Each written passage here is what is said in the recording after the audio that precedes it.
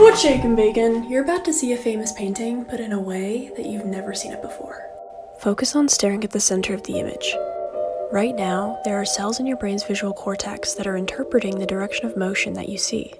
The longer you stare, the more those cells will become habituated to the movement, and this is described as the motion after effect. Once your eyes have adapted to the motion going in one direction, if you switch to looking at a stationary image, like Van Gogh's Starry Night, it will appear as though it's moving, but in the opposite direction.